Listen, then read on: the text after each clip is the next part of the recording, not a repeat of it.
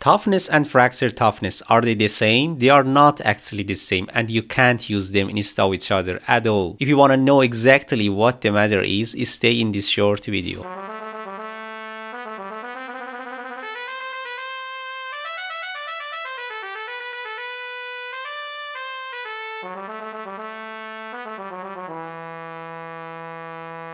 Hey guys, I'm a senior mechanical engineer, and here I'm teaching the concepts of mechanical engineering effectively and clearly.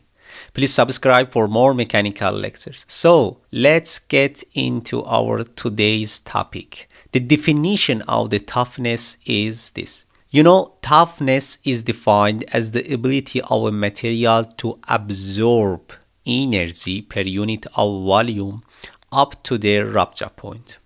It means the area under the stress-strain curve is toughness. However, fracture toughness is related to fracture mechanics and is defined as the critical value of stress intensity which leads to unstable crack growth or fracture.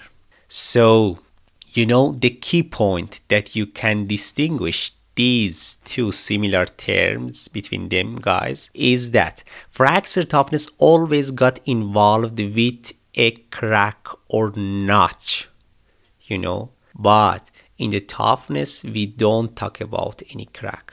Did you get me? Mathematically, the toughness is defined by this integral, which equals the area under stress-strain curve, as I told. However, fracture toughness is the critical value of this equation. So what is this equation? This is the stress intensity factor equation. So what is stress intensity factor?